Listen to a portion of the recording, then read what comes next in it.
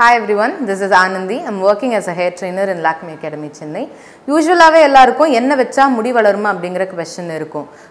இந்த ஆயிலிங் அப்படிங்கற ஒரு விஷயம் நம்ம பல வருஷமா நம்ம ட்ரெடிஷன்ல இருக்கக்கூடிய ஒரு பார்ட். பட் ஆக்சுவலாவே இதுக்கு பெனிஃபிட்ஸ் இருக்கா? What is the right way to apply oil on your hair? ஹேர்ல apply பண்ணுமா இல்ல ஸ்கேல்ப்ல அப்ளை பண்ணுமா அந்த மாதிரி நிறைய டவுட்ஸ் இருக்கும் இல்லையா? சோ அத பத்தி இப்ப நம்ம டீடைலா பார்க்கலாம். இந்த கான்செப்ட் பத்தி கிளியரா தெரிஞ்சுக்கிறதுக்கு பேசிக்கா ஹேர் பத்தின ஒரு சில விஷயங்கள் தெரிஞ்சுக்கணும்.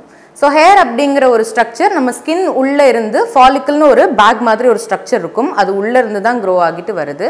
That is one thing. Secondly, நம்ம வெளிய பார்க்கக்கூடிய அந்த ஹேர் ஷாஃப்ட்டை பெனிட்ரேட் பண்ணிட்டு ப்ராடக்ட்ஸ் உள்ள போகாம இருக்க அவுட்டர்மோஸ்ட் லேயர் ஒரு ப்ரொடெக்டிவ் லேயர் மாதிரி ஃபங்க்ஷன் ஆகும். இப்போ நம்ம அப்ளை பண்ணக்கூடிய ஆயில் யூசுவலா யூஸ் பண்ற கோகனட் ஆயில், ஆலிவ் ஆயில் இல்ல ஆல்மண்ட் ஆயில் எல்லாமே கொஞ்சம் ஹெவியான ப்ராடக்ட் தான். டச் பண்ணும்போதே நமக்கு ஒரு ஹெவினஸ் தெரியும்.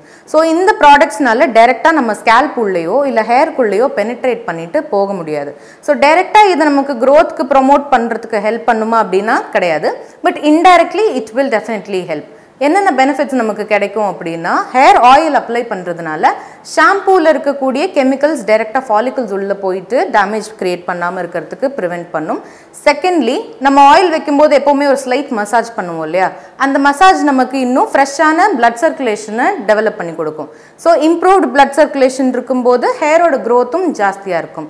அண்ட் தேர்ட்லி, நம்ம பாடியோட ஹீட்டை ரெகுலேட் பண்ணும்.